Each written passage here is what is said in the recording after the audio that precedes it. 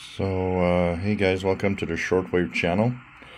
I've updated the firmware of this little mini 4732 because, first of all, the original firmware was kind of a little messed up in its operations, and it finally is a lot better. Also makes all of the operations easier. It doesn't jump over some of the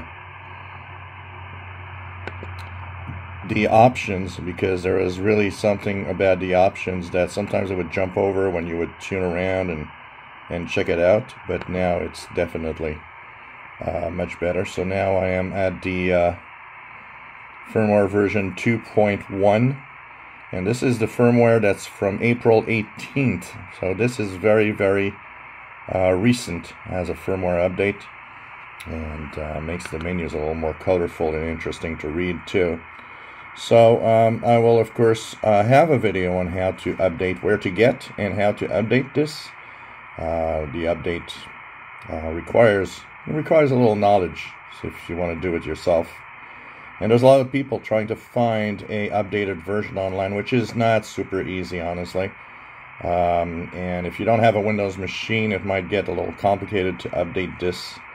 One of the things I also like is that it does something that will keep your battery alive for longer. It actually now has this a way of shutting down the lighting of the display when you don't touch the radio for a while, which of course comes back when you simply press on the knob here. So this will of course make sure that your battery life is better. And so here you see, it just went to kind of a sleep mode, but the radio still continues to operate. So there's quite a few little things like that. Overall, it's a fun little thing for the price that it is. It's nice, it's fun to play with, but one of the biggest comments I think that I should mention is a lot of people have been mentioning it seems like it's a little small in the display. If I have problems reading or having problems with my eyes, having a little difficulty, some kind of disability, this is not for you, because yeah, the menus are small and they are tough to read if you are starting to have problems in reading small print. But kind of cool to play with, and of course more videos coming up.